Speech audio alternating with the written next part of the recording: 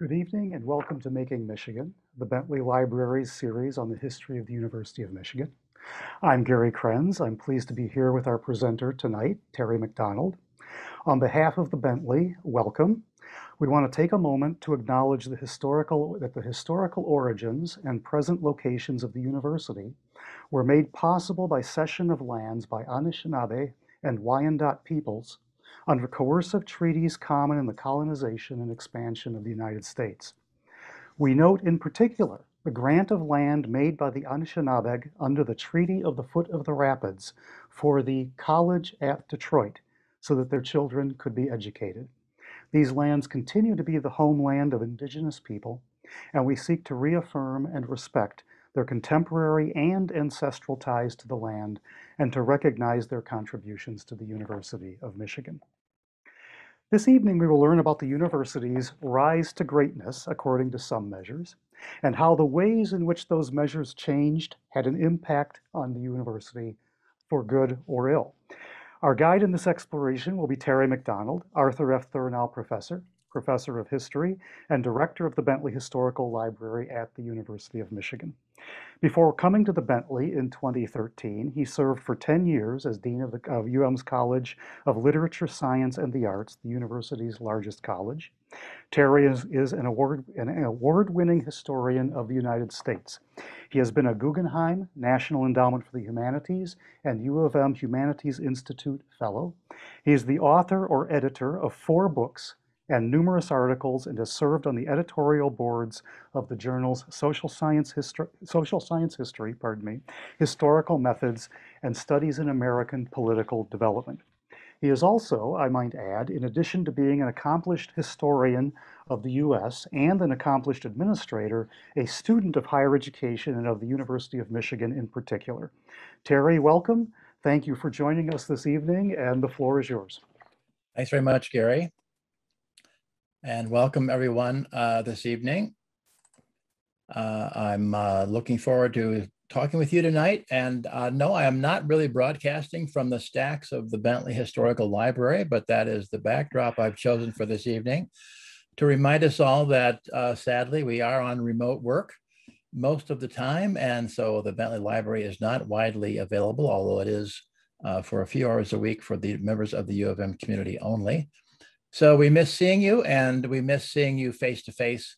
And all of us are looking forward to the time when we will be able to talk face to face about these issues, but also in the future when we will be able to do it both ways, both virtually and face to face, because one of the great advantages of our remote situation, ironically, is that many more people are able to actually attend the presentations that we have been enjoying in this past year from the Bentley Historical Library. So tonight's talk is entitled Pathways to Greatness, How the University of Michigan Became a World-Class University and What It Cost. I wanted to start by reminding you that I've got those scare quotes around world-class, because of course, one question I'm going to investigate tonight is what exactly is a world-class university? In the lecture, I'm going to be looking at Michigan's ranking in a number of national and international ranking systems, and then try to figure out the origins of those rankings. How did they happen? What were the factors that drove the University of Michigan to the history of rankings that we're going to take a look at as we go through it tonight? Before I turn to the formal topic of my talk, I'd like to mention a couple of resources. Those of you that are interested in the history of the university, under Gary's leadership, we have launched a new website, and here it is. It's called History of UM. If you just put in Google History of UM, lowercase, just like that, it will take you to this fabulous cornucopia of information about the history of the university. Almost anything you would like to know about the university, schools and colleges of the university, the timelines of various units of the university, the university's own encyclopedic history, all these things are available on that website.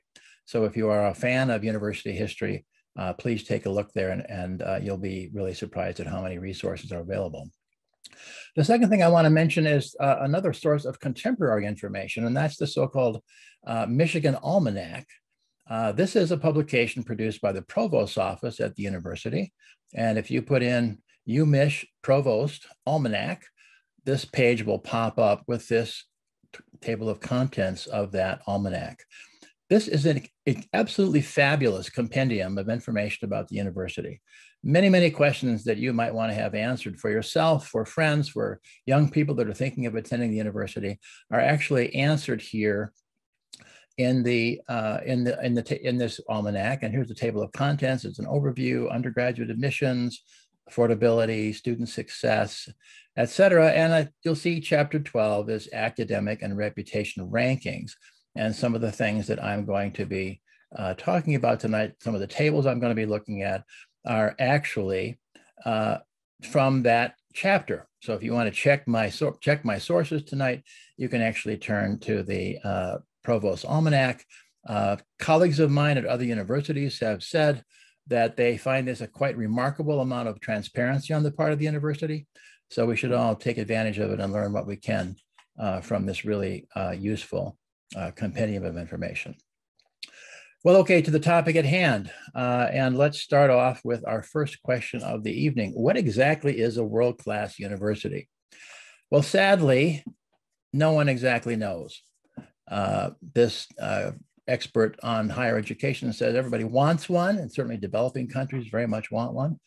No country feels like it can do without one. The problem is that no one knows what a world-class university is, and no one has figured out how to get one. And that has made the developmental question for many countries, what could we do to get a world-class university, quite complicated. That's also the theme that has stimulated my research tonight that's led to this presentation. Well, okay, fine. Let's take one world-class university, one university that ends up being world-class, and try to figure out what was it that actually produced that possibility in the course of its history. But today, if you want to know what a world-class university is, you don't go to the dictionary, you go to the rating services. So here we have the granddaddy of them all, the US News and World Report rankings of the best global universities, which they, by the way, have been doing only since 2016. Now, this list is the list of the American global universities. There would be other international universities if we were looking at it, but I'm looking at the the status of Michigan vis-a-vis its American peers throughout this evening. Now, I'm going to show you a couple of graphs, and we're not going to spend a lot of time with it. Most of the time, I just want you to look at one thing, and you know what that is. That's going to be the line that says University of Michigan. And I'll call your attention to that. On these graphs, the blue is usually private, and the gold is usually public.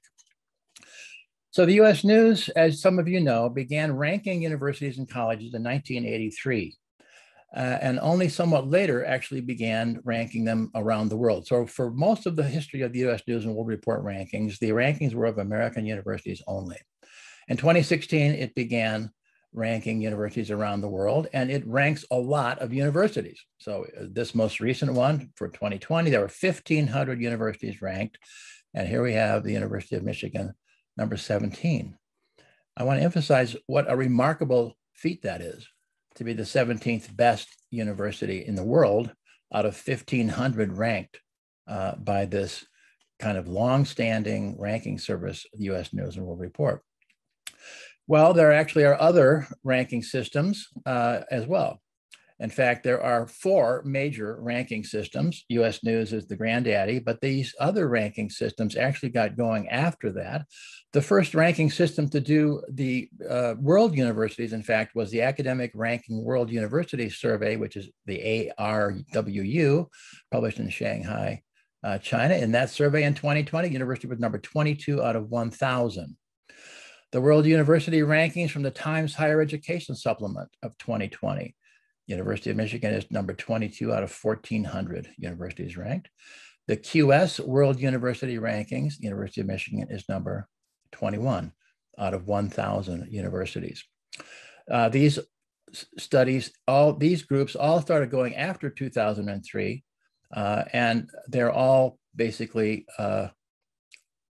ranking annually or semi-annually just about every university in the world. And you can see the numbers are quite large, and the performance of Michigan in these rankings is actually quite excellent and impressive.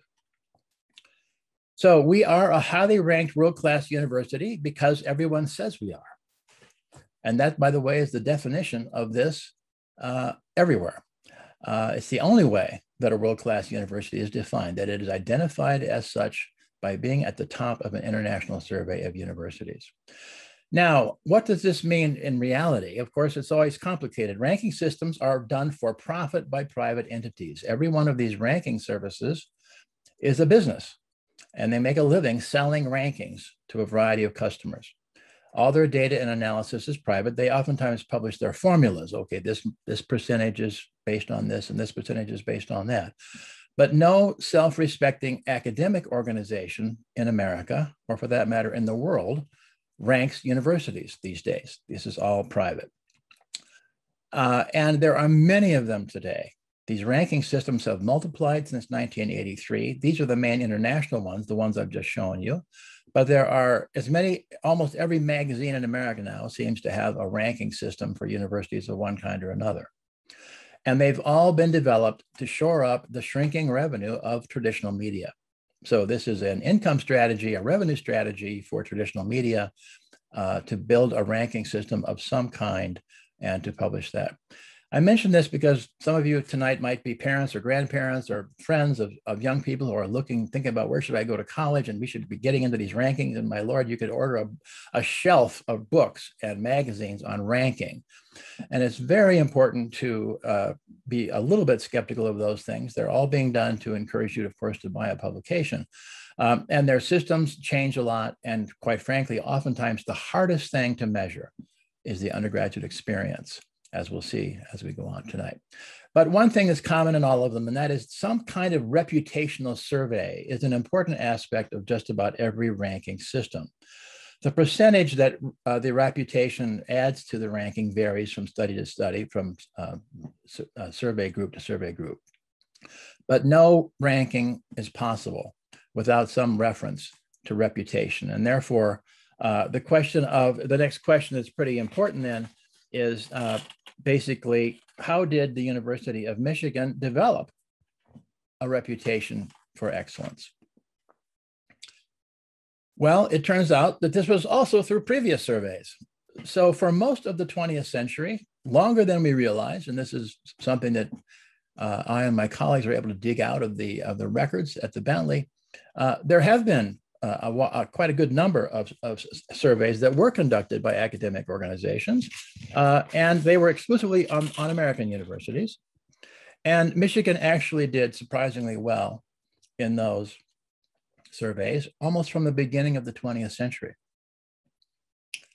So here is one that we dug out. This is the first time I think most people have ever seen the very first attempt to rank American universities, done in 1908 by the Carnegie Foundation for University and College Teaching. Now you see they're doing something very crude here. They're ranking universities based on their total annual income, and they're dividing it here by the number of students, and they're just basically coming up with these numbers. So really you get ranked if you're spending enough money. Here we have Columbia, Harvard, Chicago, but there's Michigan right in this top list in 1908. It's fun to see the tuitions. Here's the tuition at Columbia, $150. Here's the tuition at Michigan, $30. So there was certainly a difference in what you might pay for appropriately ranked universities. But something interesting, expenditure will be a component of almost every ranking system after this. So from 1983 on, the amount of money spent on various activities is almost always going to be in every ranking of international universities. So here we have an interesting fact that in 1908, Michigan is being ranked already as one of the best universities in America. Now, this is another somewhat hairy graph. It's the last kind of hairy one. I'm only interested in one thing, so I'll take you through what I care about. And there's just at the top, I want you to see that there were a bunch of ranking attempts throughout the 20th century. And shocker, I want to just look at what happened to the University of Michigan. So it turns out that a number of academics and academic enterprises began ranking universities pretty early in the 20th century. One of the first ones was done in 1925.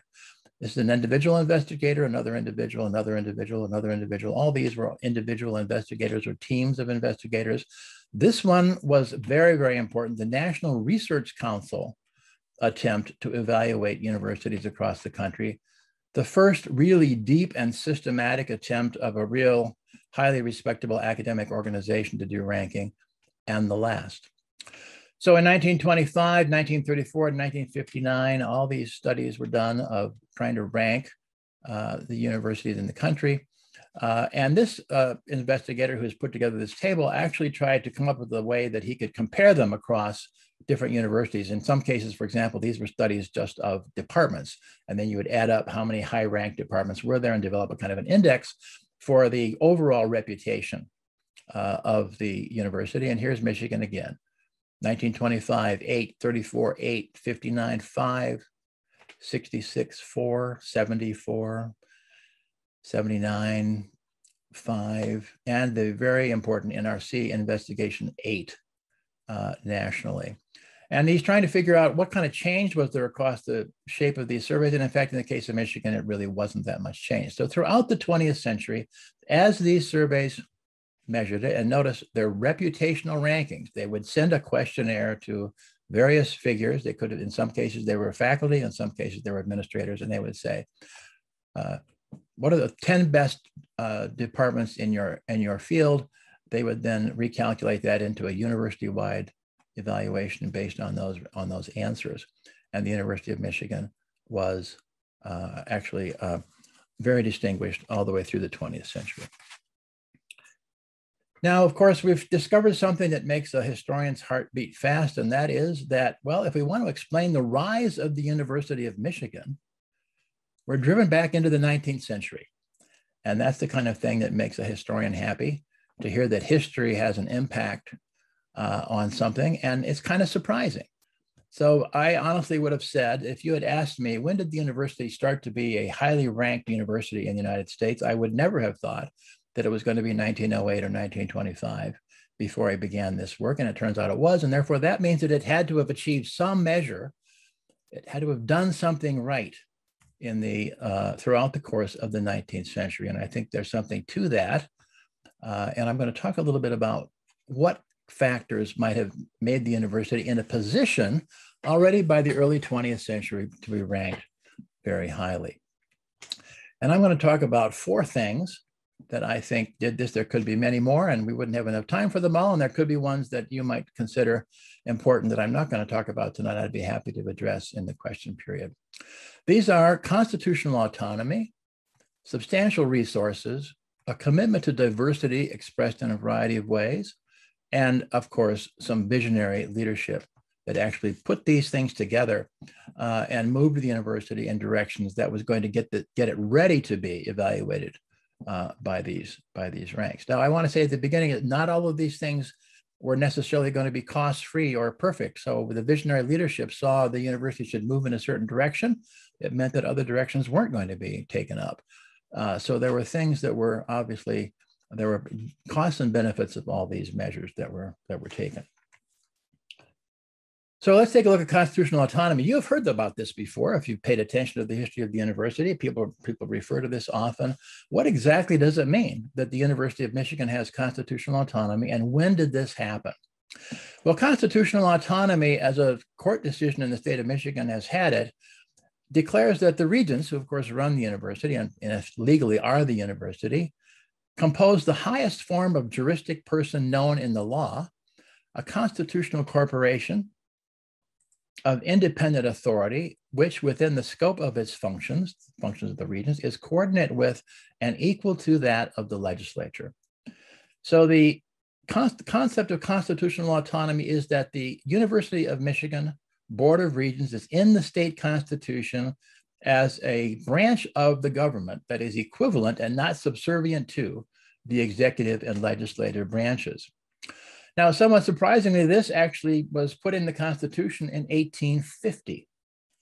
And this is what that Constitution said. The regents of the university shall constitute the body corporate. The regents of the University of Michigan shall have general supervision of the university and the direction and control of all expenditures, and they shall be elected.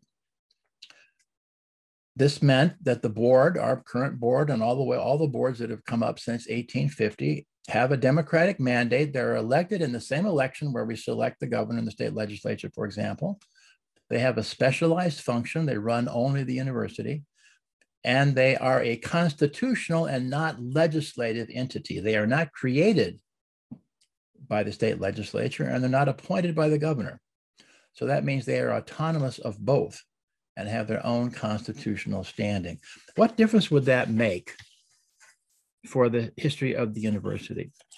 Well, at the Constitutional Convention in the 1850s, the delegates to the Constitutional Convention knew what difference it would make, because they talked about this in terms of their own knowledge that in public universities around the state of Michigan, they noticed they could be ruined by political interference.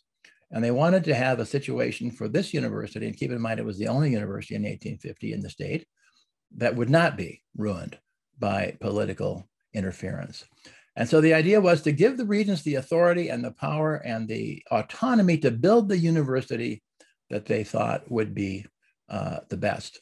And that meant that there wasn't going to be a different political agenda every time there was a change in the electoral prospects. And that has been available to the university since 1850.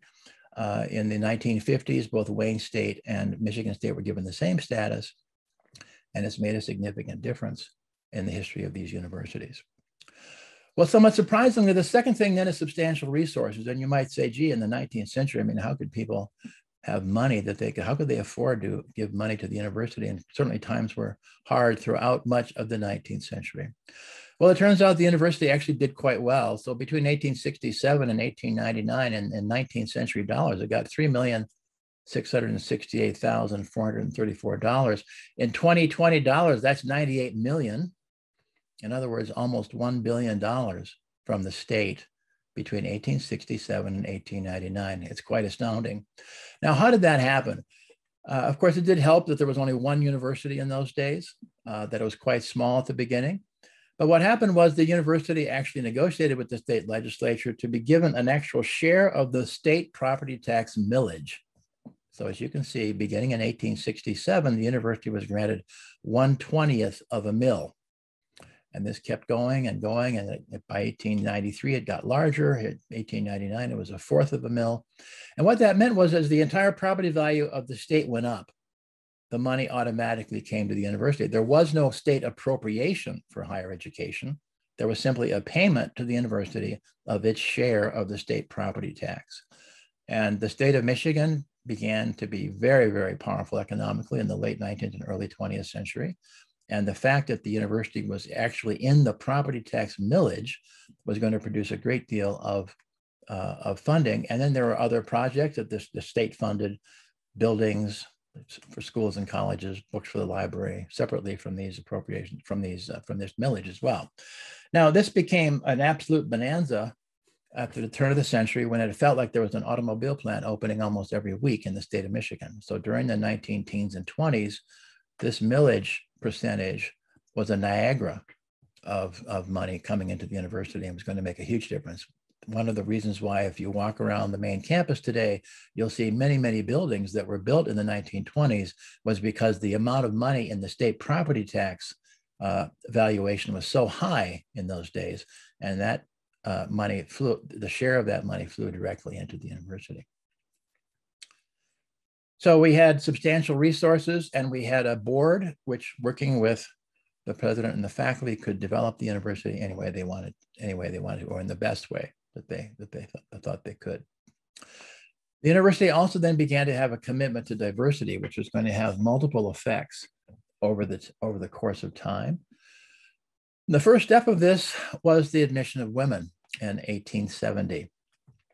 This was not an uncontroversial measure. The University of Michigan began, as most universities in America were, as an all-male place in 1837. Beginning in the 1850s and 60s, women and their parents began to contact the regents and ask about the possibility of admission. There were many, many theories about why women could not succeed in higher education, and why women and men should not mix in higher education. And finally, the advocates got enough members of the board to vote in favor of admission. You see, it was not unanimous, 6 yes, 2 no on this important change. And it was a very interesting resolution that actually was passed. The board recognizes the right of every resident of Michigan to the enjoyment of the privileges afforded by the university, and that no rule exists in any of the university statutes for the exclusion of any person from the university who possesses the requisite literary and moral qualifications. What this meant was that all background factors, gender, race, and religion, were all of a sudden written out beginning in 1870. And this was going to have a number of substantially important long-term effects on the history of the university. For one thing, as we can see in this table, the number of women was going to grow significantly. So here most of them were in the College of LS&A, which remember was called the Literary College in those days. So we had one in 1869, 70, 62, 81, 119, 284, 494. So the number of women in the university began to grow apace and was rapidly growing. There were two major effects of the admission of women, undoubtedly more, but certainly at least two.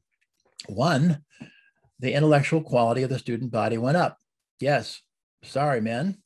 On average, in the 19th century and even into the 20th century, female students are better students. And in those days, were much more committed to intellectual life than were the men, who might have been distracted by things like athletics and that sort of thing. Moreover, the women were attracted to disciplines that were different from those of the men. And of course, many of these were the humanities disciplines. So the effect of coeducation was not only that the intellectual level of the university went up, but that the humanities were strengthened simply because of the demand for courses in literature, languages, et cetera, which might have been more frequently available, chosen by women than by men who, for example, might want to go into engineering and other areas like this. So the interesting thing about this change, one interesting thing about this change was it basically raised the level of intellectual life on the campus. And it's quite remarkable how many intellectual societies and associations and publications and all these things were already going in the late 1880s and 1890s, for example.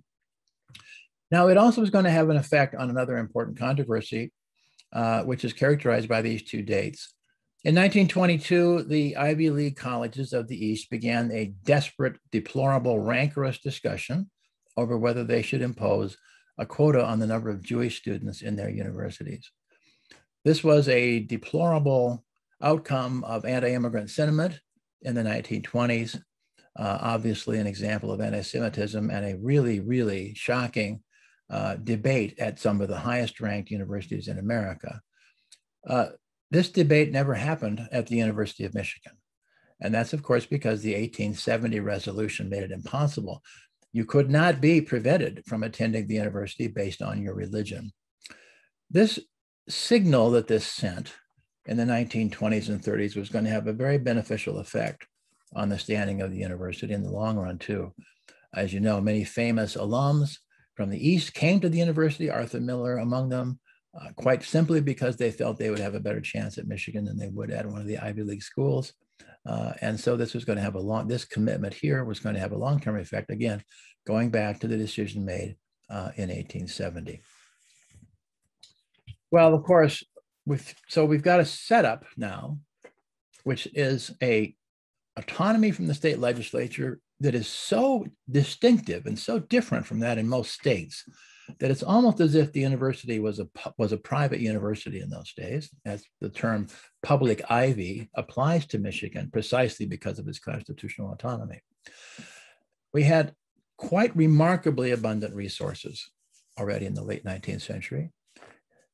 We had sent a message to the country, to students, to faculty, to others, that we were open to all comers who were interested in the intellectual life of the university. And that was going to be a powerful amalgam onto which and into which were going to come some of these really visionary leaders of the late 19th century who were going to have an impact on the future of the university then too. Well, of course, the first one was Henry Tappan. President Tappan was the first president of the university, the first formal president of the university. He came in 1852, left in 1863. And on the day that he delivered his inaugural address, he delivered some shocking news to the listeners, and that was that there are no true universities outside of Prussia, including this one. The University of Michigan was not a true university, and that's because it wasn't doing enough research. So President Tappan was convinced that the distinction between a college and a university, a mere college, as he would frequently say, and by the way, he used to refer to the Ivy League as mere colleges compared to Michigan, was the difference between them was those that did a true university would combine research with facilities to support that work in addition to the teaching. and he began making decisions. He was the person who built the Detroit Observatory. Here it is in its very early days. The observatory now, of course, is under the control of the Bentley, and we're doing a big project to make it more available to more users. It'll hopefully open up next year. He built the first chemistry lab in 1858, the new medical building 1859. He made massive investments in the library. In other words, in every way that he could, he changed the conditions on the campus in the direction of research. Now, there were some costs to this. He decided that the buildings on the university should be only for teaching and research. Prior to this, they had actually been dormitories. So he basically told the students, you need to find your housing elsewhere. And so from 1857 until 1914, there were no dormitories at the University of Michigan. The buildings on the campus were for academic work only. And students had to find their way into private boarding houses where they would try to find room and board. And this was going to be a complexity for students. So here's an example of where a decision that turns out to be powerful in the long run, in the short term, had both beneficial and less beneficial consequences. It was great for the faculty. It wasn't so good for students who were going to have to sometimes struggle for housing, in particular if they were members of underrepresented groups. In those days, of course, landlords were very wary of renting to anyone other than men because that's the way the college had begun. Well, the second person who made a big impact, of course, was James Angell. Angell Hall is named after him, as many of you know. He was president 1871 to 1909, and he served in the days when the university was beginning its quite rapid kind of growth, but in the days when administration was quite underdeveloped. And so the president himself personally approved the admission of every student and hired every faculty member. If you worked at the University of Michigan between 1871 and 1909, you were hired by President Angell.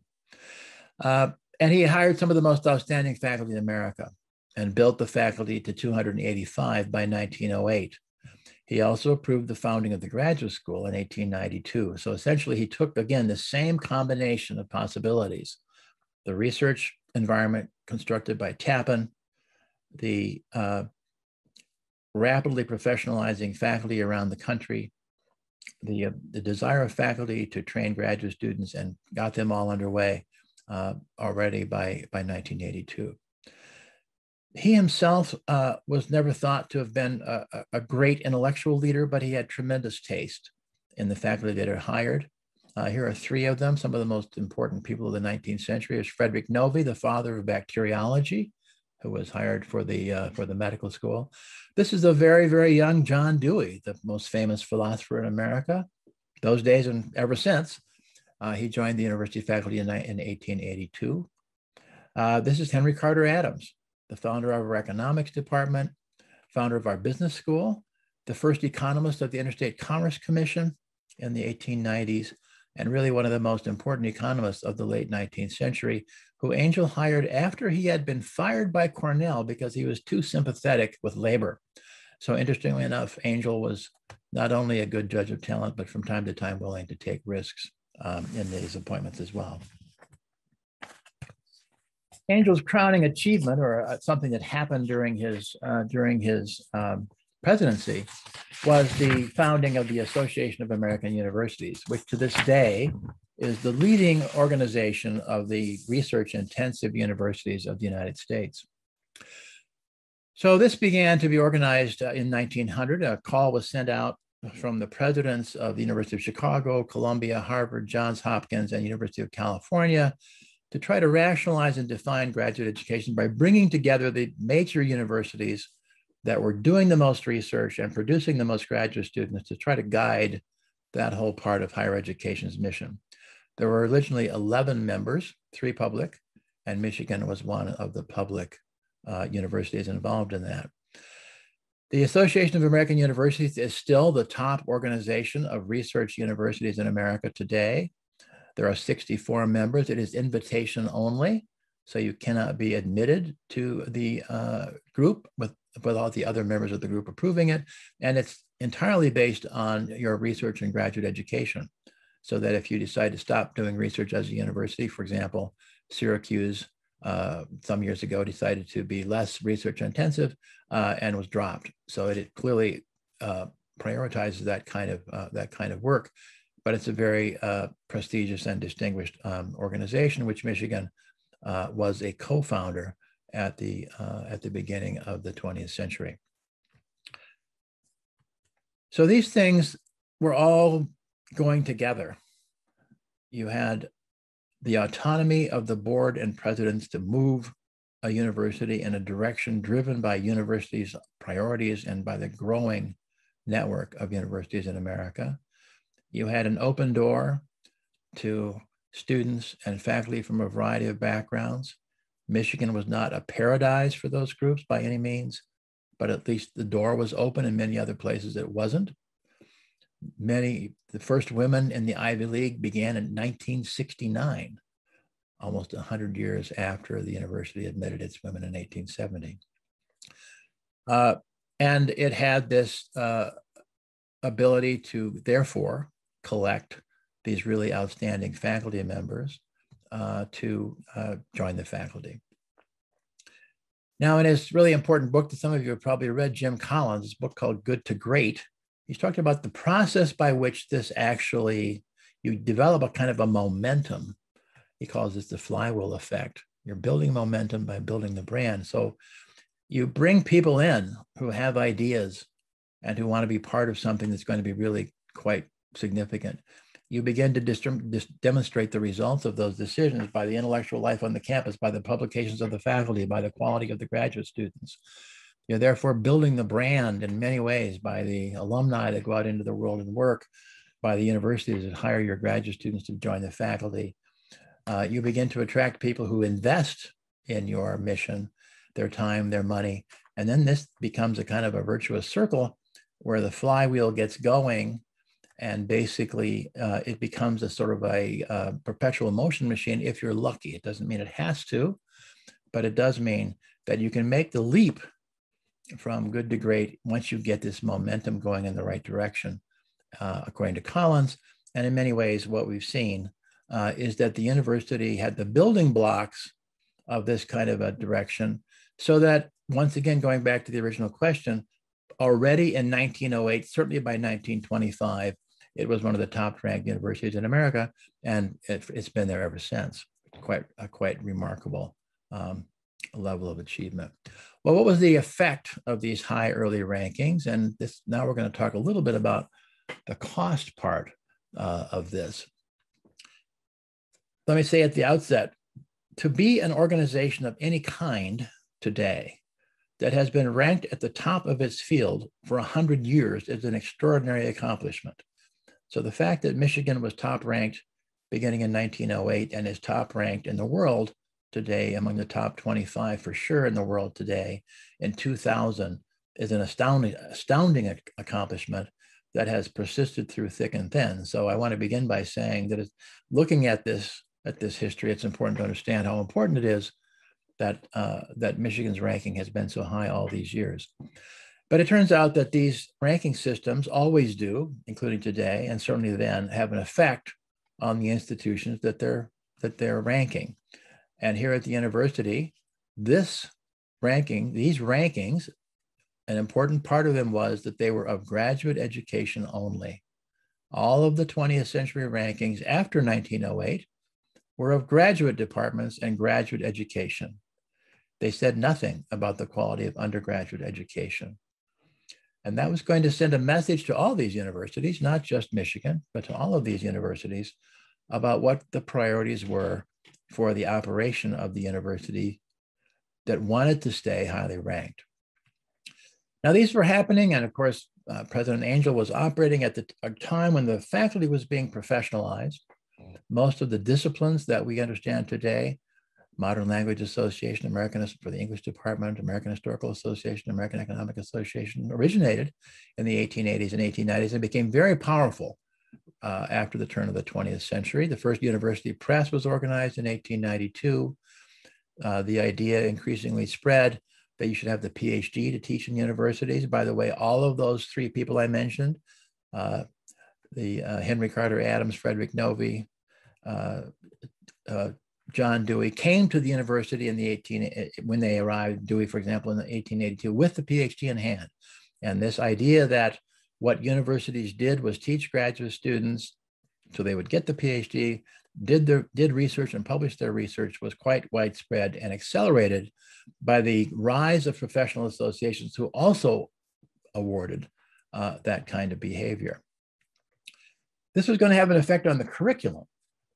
So great, as time went on, teaching is, of course, going to be more and more based on faculty research, which means it becomes more specialized, but graduate education is going to become more prestigious. And now it's no surprise why. So once again, you are being rated as a university based on your graduate programs. Obviously, being in the graduate program is going to be important for your own identity and prestige. And so basically, graduate education is going to become more prestigious on campus, not only here, but in every major research university in the country. There's going to be a shift of teaching loads toward graduate teaching, more graduate teaching, less undergraduate teaching. And somewhat surprisingly, the redefinition of the undergraduate education into majors or concentrations, as they were called for many years at Michigan, based on them providing the necessary preparation for graduate education in the field. So the university introduced these concentrations. They're called majors today in 1933. And from then on, there were majors. And all of you probably, many of you in the audience who attended Michigan have a major from Michigan. It turns out that for a great period of time in the 20th century, they were defined not necessarily by what the best type of undergraduate education might be, but by the kind of hypothetical question about what would be the appropriate undergraduate course of study to prepare you for graduate education in that field. Now, you know how this flies in the face of the reality that most students who come to Michigan don't want to go on in graduate education in those fields. So this was clearly a signal sent to colleagues, not necessarily a curriculum designed to satisfy the needs of undergraduates. So this was torquing the undergraduate curriculum into this question, into this idea that it had to be preparation for graduate school, rather than necessarily the kind of education that undergraduates themselves need for themselves. Many of you might have had an experience like mine when I remember my brief flirtation with an English major in college was destroyed, I think, either by Middle English or by linguistics. I can't remember which, but it certainly wasn't reading books, which is what I wanted to do. And I now realize, of course, that that idea of what's required for an English major was in many ways affected by this, that this was about the sorts of things you should have studied so that you could do graduate work in that field, not necessarily the things that you wanted to do, and certainly not necessarily things that might have been perfect for an undergraduate education. And you also had a shift among the faculty away from general education. Fewer and fewer faculty wanted to teach distribution type courses. More and more wanted to teach concentrations and majors defined as preparation for graduate study, and more wanted to teach graduate courses, period. And that became the kind of highly ranked idea of prestige on the campus, was doing more graduate teaching and less undergraduate teaching. This professionalization of the faculty, the rise of outside organizations, the credit, as it were, for research continued. A survey in 1989 found that 70% of academics felt more loyalty to their disciplines than to their institutions. And that was connected to this role of research and graduate education and validated by collegial organizations in your field, and of course ratified by rankings throughout the 20th century that were evaluating your department and your university based on the graduate curriculum and the graduate teaching there. Now in 1983, the US News and World Report came on the scene, and the first thing they did for the first several years was actually evaluate undergraduate education. This was a shock to the system of the ranking systems of higher education in America, because as we saw, prior to that, every ranking had been of graduate education only. And there was a tremendous scramble that greeted the arrival of the first US News and World Report surveys in 1983, and as they began to kind of figure out their method between 1983 and 1987, and they shifted from purely reputational.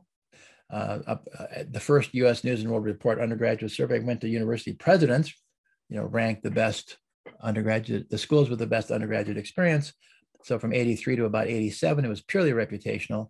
They then began adding variables, and one of them was per capita expenditure on students, which was going to have a significant effect. So here's the most recent rankings This is for 2020 from the U.S. News and World Report, rankings of national undergraduate universities, U of M and its peers. These are American again.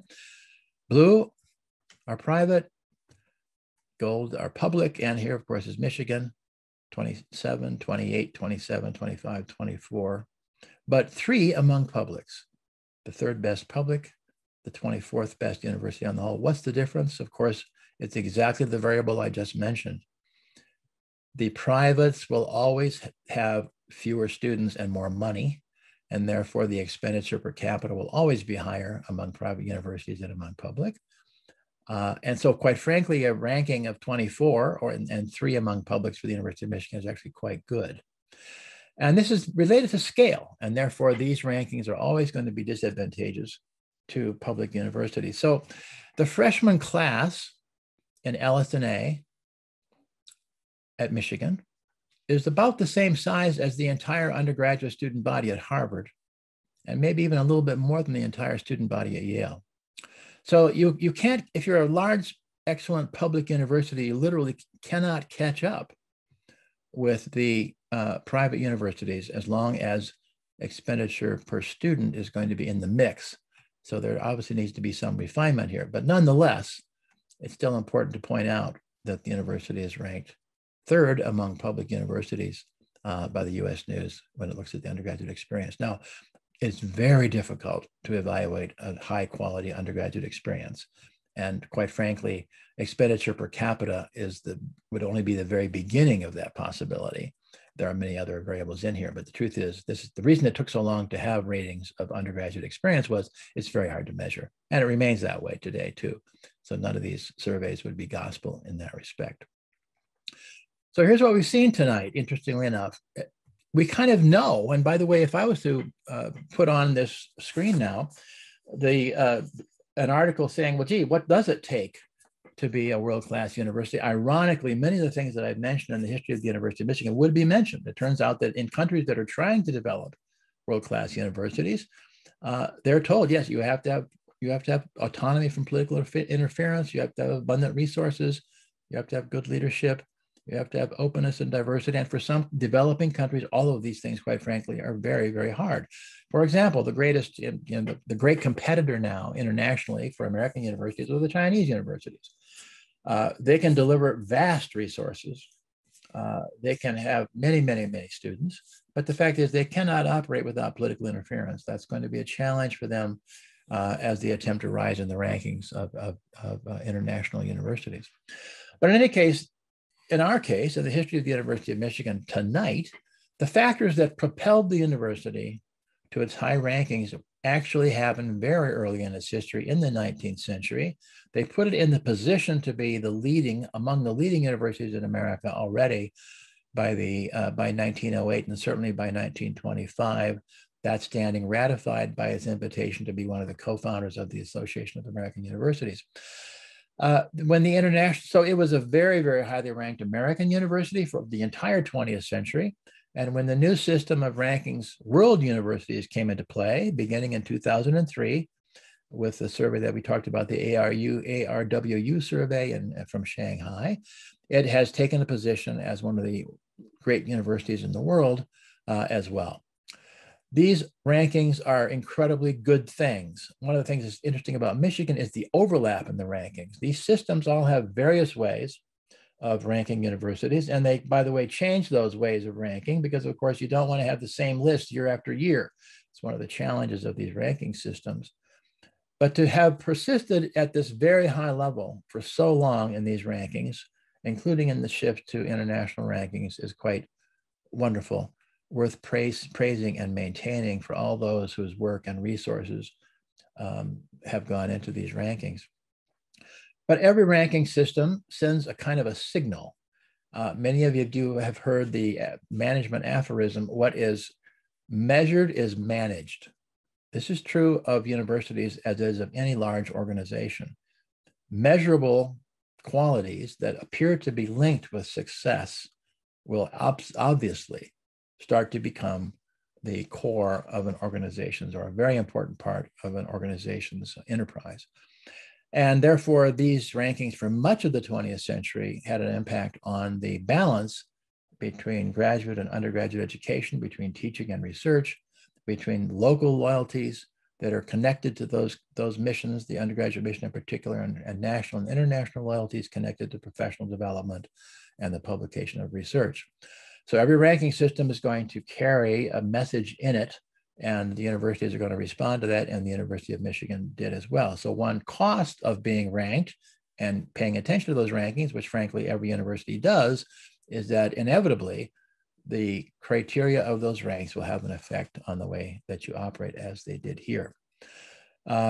Today, every university is really, you could say, well, why do universities cooperate with this? Well, of course, because it appears to be damaging not to be ranked. And so most universities, they're asked for the data originally, some of these data, not the reputational surveys and things like that, come from the universities themselves. But it's very difficult not to be part of that ranking system. So it's, as I said to begin with, it's a pleasure for a historian to realize that factors quite a bit back in the history of the university played a big role in its stand today, and I've been happy to discover them and to share them with you this evening. And I thank you for your attention. Good night.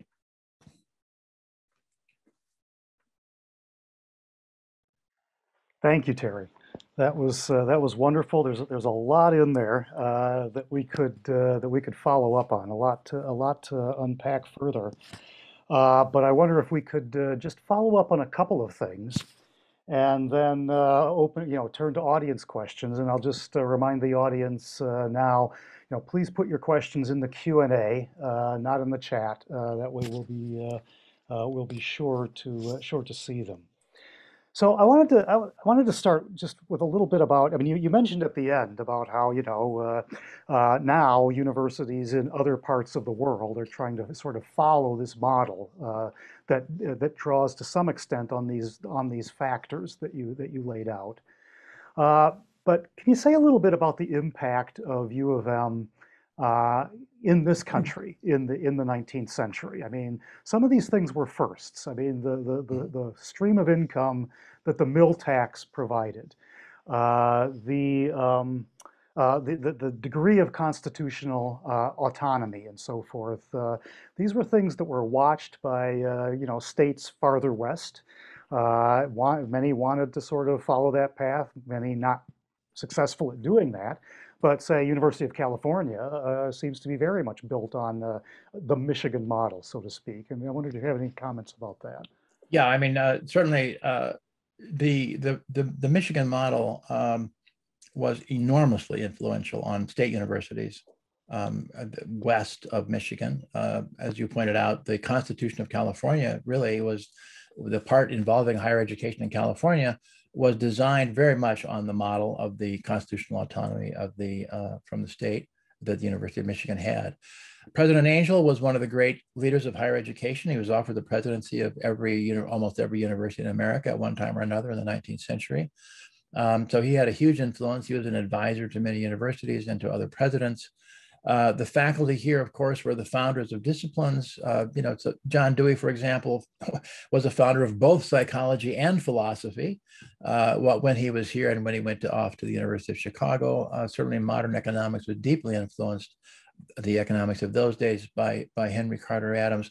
So I think that it's important to point out, and it's also interesting to point out how different a place like Michigan was in scale and to some extent even ambition. I mean, keep in mind that for the longest time, the Ivy League thought of themselves and wanted to be colleges. They really were not interested in being universities in the same way that Michigan was. So when Tappan and also Angell referred to the Ivy League as mere colleges, it wasn't just rivalry. It was actually true. The sheer sprawling scale of the enterprise at the University of Michigan and its very, very significant commitment to research was quite a lot different from some of the smaller places, including many of the places that later become very prestigious in the Ivy League. So yeah, the Michigan model was quite apparent. Certainly some states were worried about it. They didn't want the university to have that much autonomy. So it was also a counterfactual model in some states as well.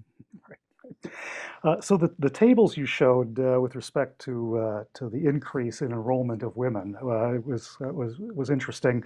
Also shows quite a significant growth in undergraduate education, undergraduate enrollment Mhm. during that same period, just overall.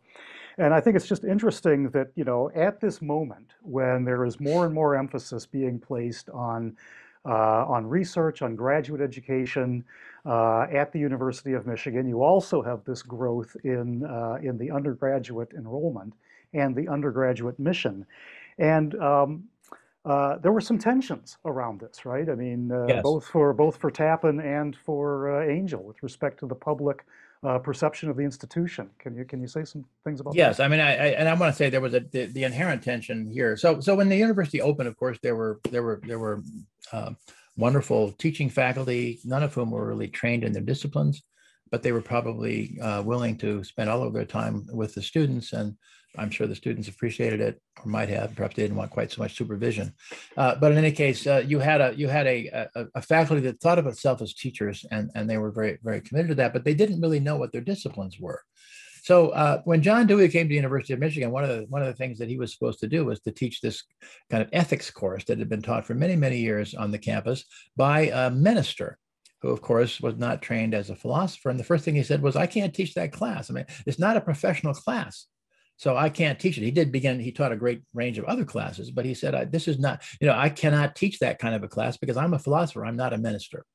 So you actually had a professionalization process going on here, which involved the faculty that wanted to be specialized in their teaching.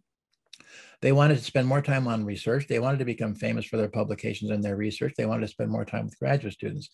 John Dewey, however, and the tension was real. So Dewey used to complain that I think he was teaching, I want to say something like undergraduates 6 hours a day, 5 days a week.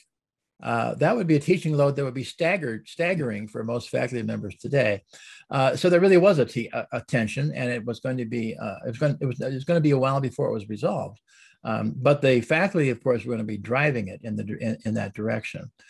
One of the things that compensated for that, in fact, was the lively intellectual life of the students themselves. So there were so many student organizations and publications and of all kinds on the campus, and in many ways, and that's been true forever among students, right? I mean, how many students would say honestly that the most important thing in their college life was a course rather than an experience in a class and something outside of class? So these two things, kind of went together then too. Mhm. So just to come up to the present, and it's sort of now in the post U.S. News and World Report era, and I have to raise the recent admissions scandals, right? Where there's such a strong desire to get into uh, you know uh, highly ranked or perceived as highly ranked institutions. That people bend all sorts of rules and so forth.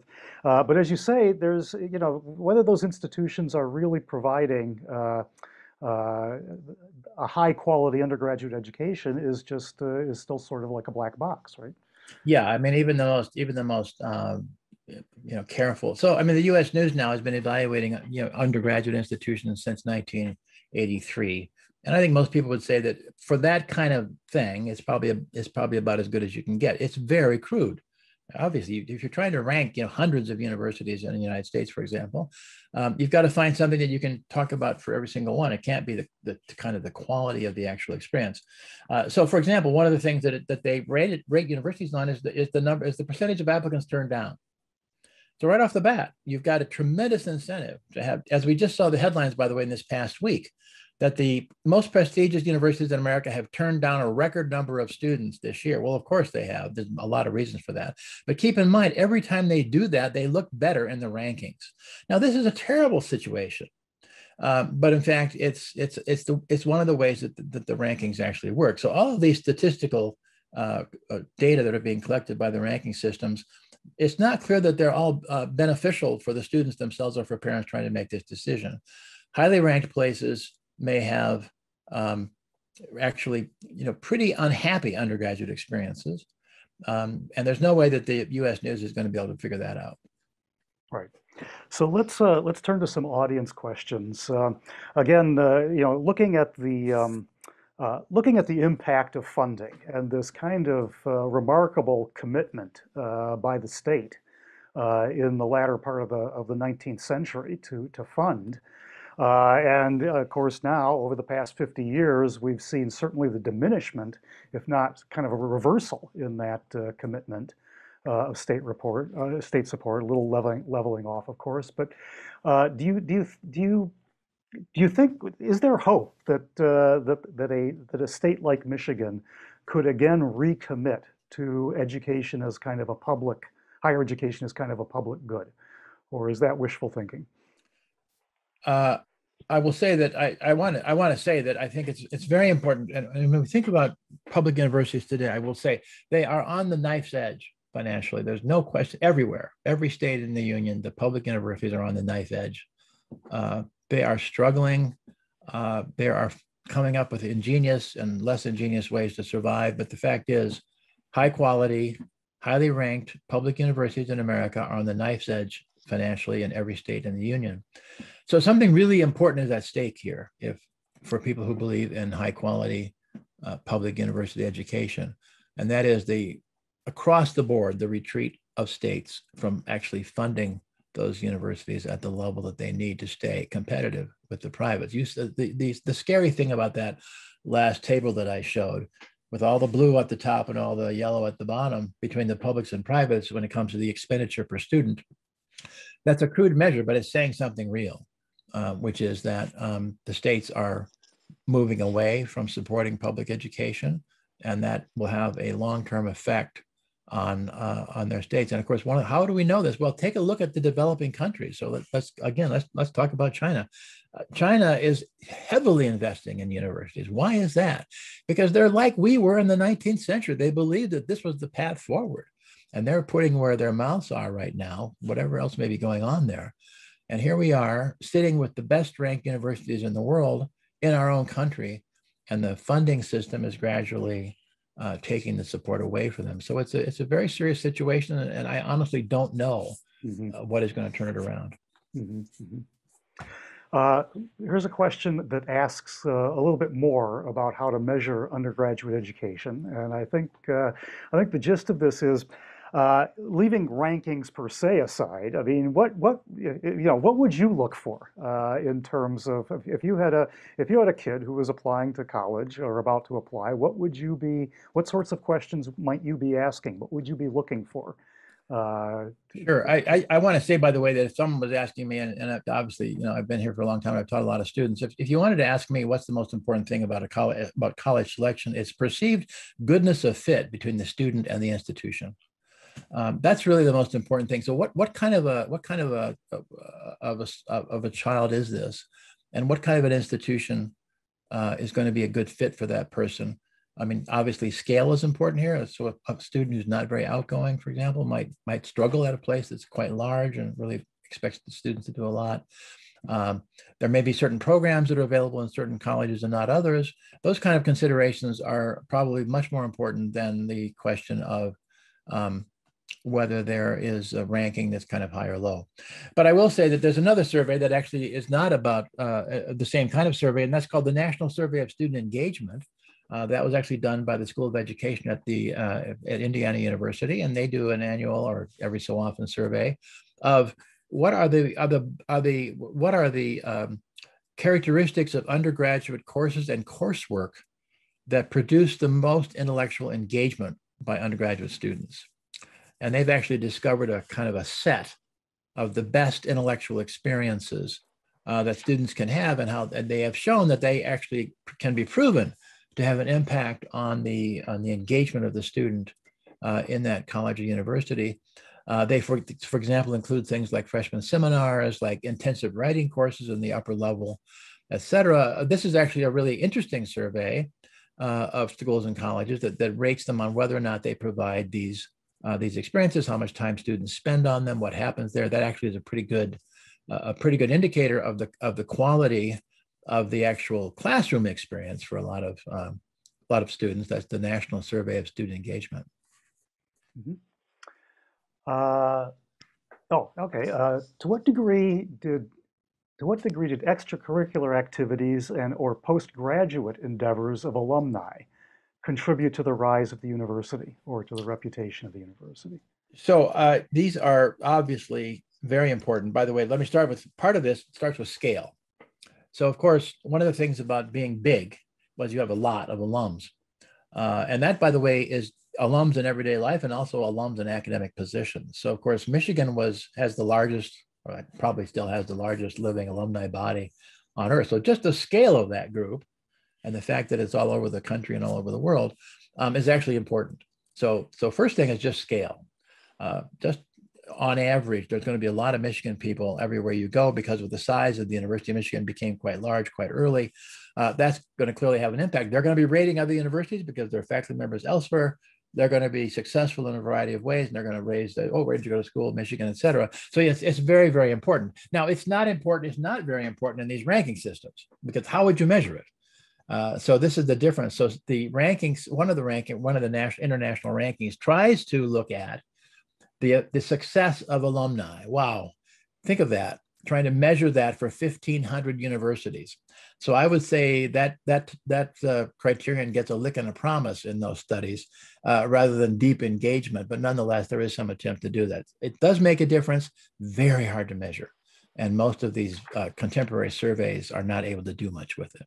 Mm-hmm, mm-hmm. This is a questioner who is returning to the issue of the decline of public support, and we know that the percentage of U of M's budget that now comes from state support is quite small compared to what it used to be, and even smaller at some other public universities. So the question is privatization in the future for the University of Michigan? Is the future of the University of Michigan as a private institution? Sure. The question is often asked, and there's a very, very obvious answer, which is connected to this question of constitutional autonomy. The University of Michigan is an entity of the Michigan Constitution as a public university. So the one thing the university cannot do is take itself private.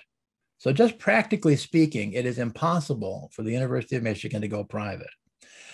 The regions are an entity created in the state constitution. And therefore, if you're asking yourself, what could the regents do that would be on the face of it unconstitutional? Well, the first thing they could do would be to try to take the university private. So it's impossible legally. Keeping in mind, leave aside the question of what happened with the real estate and all the things that would go along with it, given the age of the university, et cetera. So privatization in a real sense is impossible and unconstitutional unless the Constitution was amended, and I can't imagine that happening. The question of what does it mean to be a public university that has no public funding is a tough one, right? I mean, certainly we're headed there. There are places like this. Now, I want to say, and there are places that have tried to make a deal with the state. So Virginia and Colorado got to the point where the state funding was so low, they offered a deal. They said, look at state legislature, you take back the money. We'll stop getting any money from you, but you just stay out of our business. In particular, stay out of our tuition rates. And they went back and forth about these. I think Colorado kind of got more control. Michigan already has that control. So Michigan does control its own tuition setting. In most public university settings, the tuition rate is approved by somebody else after the regions do it. It might be the state legislature. And you can imagine what that's like, trying to get a tuition increase approved. So the regions control both the revenue and the expenditure of the university by setting the tuition rate. So what's happening, but of course, this is a problem in itself because it does mean that to some extent, the decline in state funding is being made up to some extent by increases in various forms of tuition. The University of Michigan's outstate tuition now approximates that of some of the most expensive private schools in the country, a natural outgrowth of the withdrawal of in-state tuition. In-state tuition is an astonishing bargain in that respect. So if you're asking how much does it cost to go to the 25th best university in the world, most times it's a lot more than what you would pay in in-state tuition. So it's a bargain, but it's still going up. And of course, that's a big challenge. So I think the university leadership since the 1980s, the Great Recession of the early 1980s, have been struggling with this, how to maintain quality without. And let's give credit where credit is due. One thing that's been phenomenally important has been private giving. So the rise and its success of multiple fundraising campaigns by the university has had a huge impact. on its ability to stay at the rank that it is at a time when state funding has gone down so low.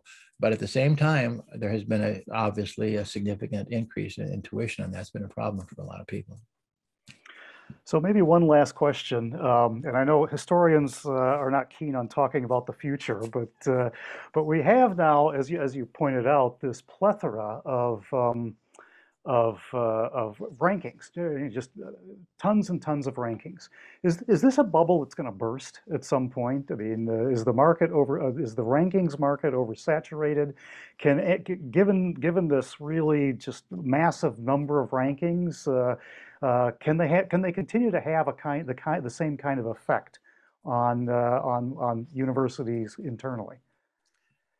Yeah, I mean, I think that's a good question. I mean, so this is a question, of course, that will be answered by the corporations that own the ranking services. I mean, and by the way, I don't know the answer to that question. For example, I've often asked myself, so does the U.S. News really, how much do they make on these rankings?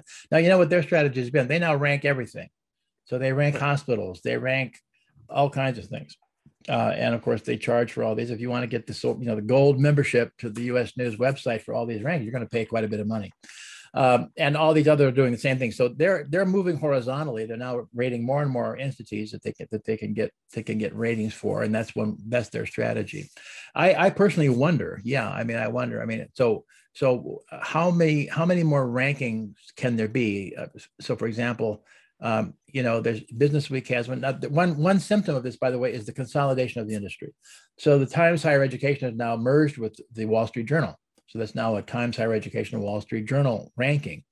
Two of the other three international ranking organizations that I mentioned are connected with Elsevier, the important publisher in Europe. So there's a consolidation going on in the industry because basically I do think it's probably true that standing alone ranking services are struggling.